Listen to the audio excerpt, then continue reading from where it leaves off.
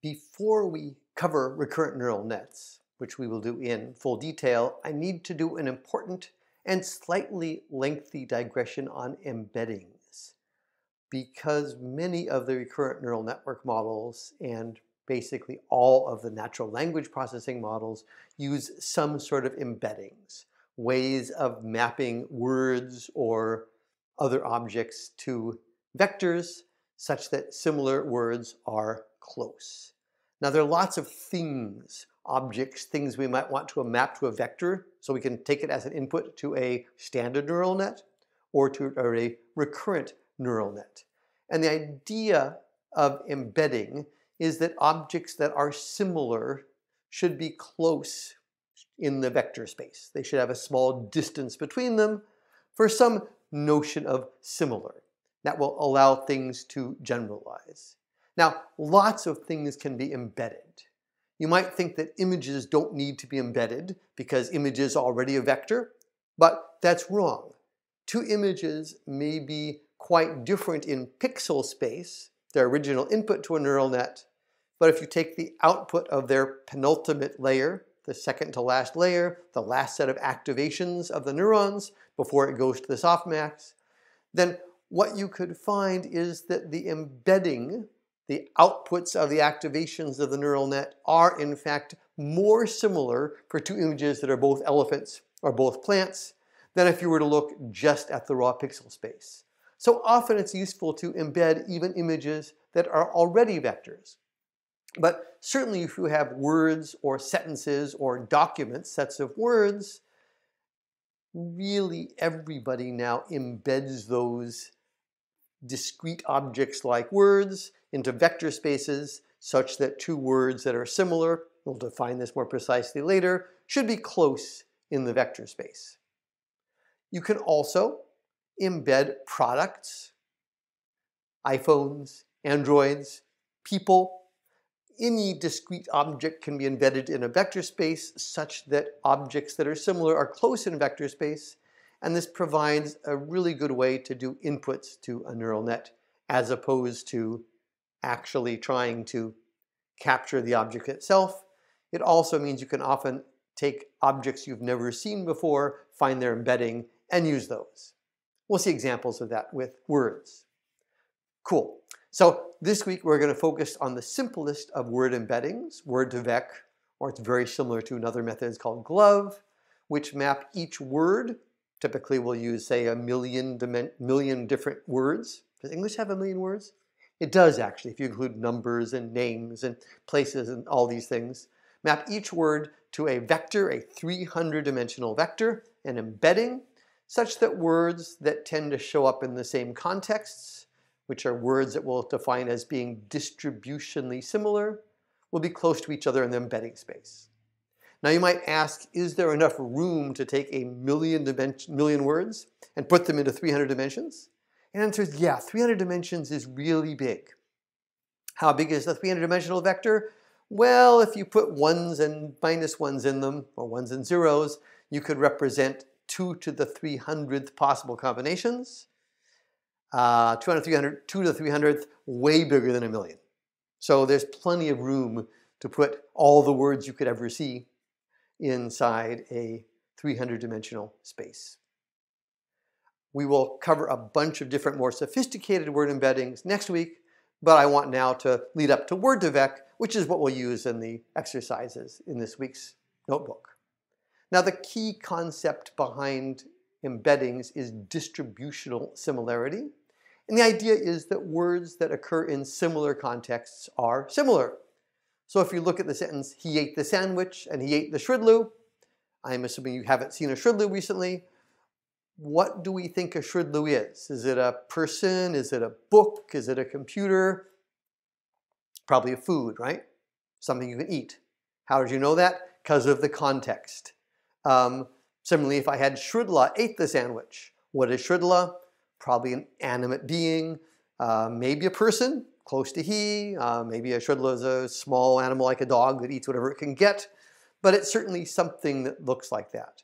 Without understanding the word ate or sandwich, we can just take statistics on what context does Strudlu show up after? After ate the, it's something that's edible. It will look similar to other things like meatloaf or noodles or dosas that show up after ate the. So note that words which are distributionally similar tend to be similar, not just in terms of part of speech like being a noun, but also similar in terms of being something that can be eaten or something that can eat. And we will use this over and over this week and next week. Now, back in the bad old days before deep learning, people treated each word as a unique symbol. And if one were to do that for a neural net, a word like hotel is going to be a million-dimensional vector. I didn't show a million dimensions. Which, is it the word A? Is it the word apple? Is it the word aardvark? And so forth. And eventually it's the word hotel, and it's not the other 999,999 words. It's 1 1 and a bunch of zeros. Similarly, another word like motel is a different one and an equally large number of zeros. And if I ask how similar are hotel and motel, all pairs of words in one hot encoding are equally similar or dissimilar, but that means there's no generalization. It means there's no way to easily learn from them. So we want, first of all, something that's lower dimensional, not a million dimensional, but say 300 dimensional, or next week we'll do things that are 768 dimensional, but low dimensional compared to the words. And we want things such that we can actually compute similarity, so we can learn that if we learn to recognize hotel, that motel would be similar if it is. Now the classic method for doing vector embeddings, back from my childhood, is latent semantic analysis, LSA. And this takes each word and looks at the documents it shows up in. So we take a whole bunch of documents. They could be web pages or text messages. And we're going to take a big matrix of word by document. Every word, and for every document, is it in it or not? We will run singular value decomposition on this, or take this document times matrix times S transpose and run PCA if you're more familiar with PCA. And we will then get a reduced dimension principal component or singular value decomposition that maps each of my million words to, say, a 300-dimensional vector, k-dimensional vector, such that words that tend to show up in the same documents will be close in that embedding. This will make all related words close. Words like doctor, hospital, nurse, cancer will tend to show up in the same documents. They will then be related. They will then show up together and have similar embeddings. So let's look at that. Here's a trivial LSA example. 4 documents. First document is I ate ham and cheese. Second document, you ate cheese and crackers, and so forth. You see a matrix here. Each row is a word for every single word in my vocabulary. Each column is a document for every document in my collection, my corpus, to use the fancy piece. You can see the word ate shows up in documents number 1 and 2, but not in documents 3 and 4. If I now take this matrix and do singular value decomposition, what I will find is that the first principal component will tend to load that ate and cheese will be close to each other. They'll have similar reduced dimensions. And hospital will be close to doctor and nurse, in other words, operation, that will show up. And we'll see that related words have similar embeddings. Now, most people don't use LSA anymore. More modern is to use something like word2vec or glove, which instead of using a word in a document, takes the context of a word as being the words right before it, to the left, or right after it, to the right. And the early versions used, say, 5 words before the document, the token, and 5 words after. Modern ones use hundreds of words on both sides, large contexts, but that's next week. So now what we're going to do is the same idea as LSA. We will take a word by context matrix, which I'll show you on the next slide, run singular value decomposition, and we will then map each word to a low dimensional, say 300 dimensional embedding, such that similar words are close. With LSA, it was related words, doctor, nurse, hospital, cancer. With word2vec, it will be similar words, doctor, nurse. So what do I mean by similar?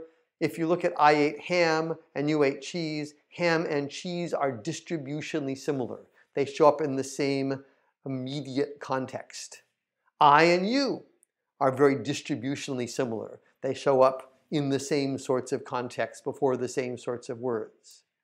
And what is eigenwords, or if you think of the way I'm doing it formally here, or word2vec, which we'll cover in detail next week, do more generally, it takes every word like 8 and says, what word did it show up, which word showed up before it? I showed up before it once, you showed up before it twice. What word showed up after it? Cheese showed up once after it, ham showed up after it once, these other words didn't. It takes each of these words, and each word is now a big vector of the context it's been seen in.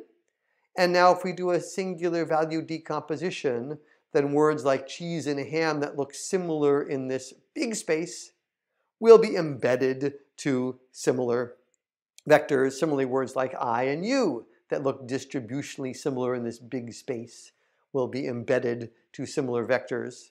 We can then take all million words in our English vocabulary, take billions of words of English text, Wikipedia, the web, if you're Google, and now we can just take for every word, what's all the tokens it scenes around, all the context it's in, run a big SVD, which can be run very quickly, and we can then get a vector that represents every word. If we then take any small set of words, and you'll do this in the notebook in just a second, and take, say, here's a set of words that I picked, and you can take these words and plot them, taking their first two principal components, any sort of plot that makes close words close. Remember, each of these words, like river, is a 300-dimensional vector. But what do you find? You'll find that words like boat and car and truck are close in this 300-dimensional space. Words like dog and cat, which you can't see underneath the truck there, are close in this space. Home and house are not too far away.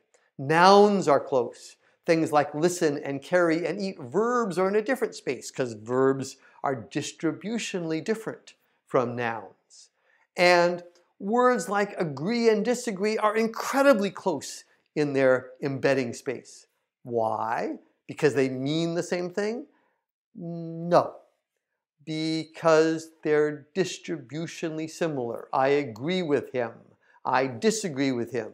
I agree with that. I disagree with that. Agree and disagree are almost identical distributionally.